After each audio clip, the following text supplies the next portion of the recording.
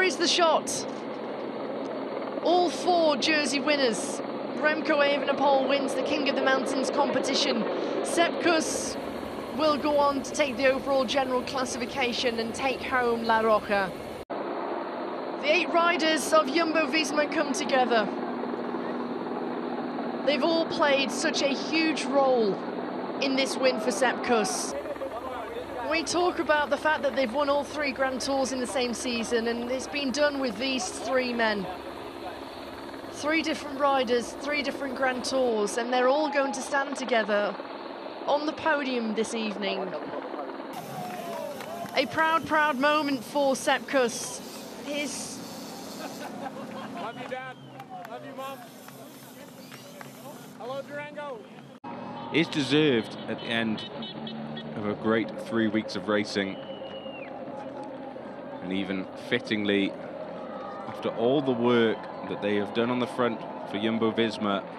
After the first passage, as now Soudal Quickstep decide that they want to try and kick things on at the head of the peloton. Coming through, it was Alpecin de Koning who took full control. Kaden Groves comes through the final Skoda Intermediate sprint of this year's Vuelta. He takes the maximum points, 20 points to him. Massive attack on the left-hand side from Lennart Kemna and Nico Denz of Bora Hansgrohe.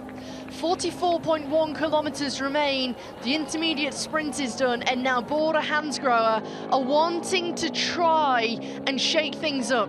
He's gone full aerodynamic once again, and in the counter-attack, Remco Evenepoel decides that he wants to try and bridge across to Kemna, Denz and Costa.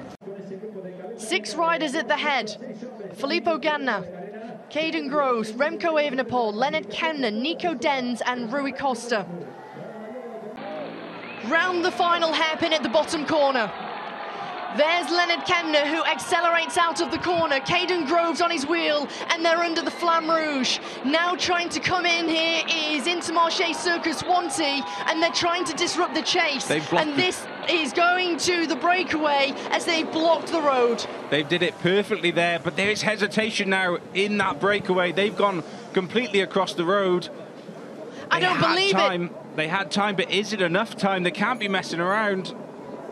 DSM Firmenich are there with Alberto Dainese. Milan Menton has moved himself up. Here is Matteo Cattaneo. And is this the end of the breakaway? They almost had it in the bag. And now Remco Evenepoel opens up the sprint. It's all back together with 500 meters remaining. And now it's Remco Evenepoel who's trying to go for a 4th stage victory. Kaden Groves is trying to rush the gap. And here comes the green jersey. Lennart Kemna is trying to accelerate. And Kaden Groves is having difficulty to try and come round the King of the Mountains winner.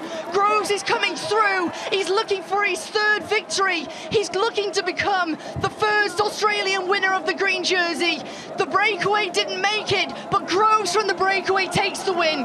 He wins into Madrid. It's stage 21, and it's a 3rd Grand Tour stage in this Vuelta for Kaden Groves, the Australian. History is made with Sepp Kuss winning his 1st Grand Tour. Jumbo-Visma complete the triple, and they do it within the same season. Jumbo-Visma take 1st, 2nd and 3rd on the general classification.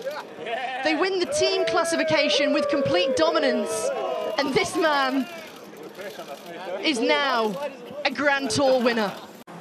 Remco Evenepoel was the first to launch, which was brilliant.